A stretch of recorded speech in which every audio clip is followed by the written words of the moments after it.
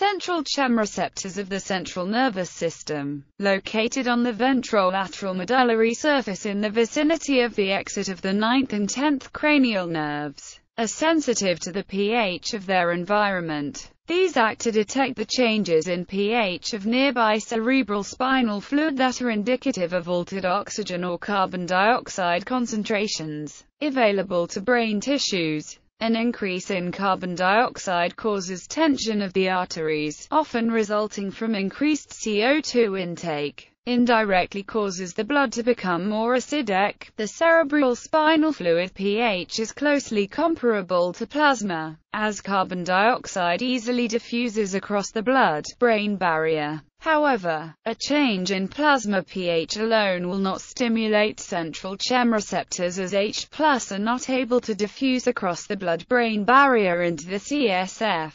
Only CO2 levels affect this, as it can diffuse across, reacting with H2O to form carbonic acid and thus decrease pH.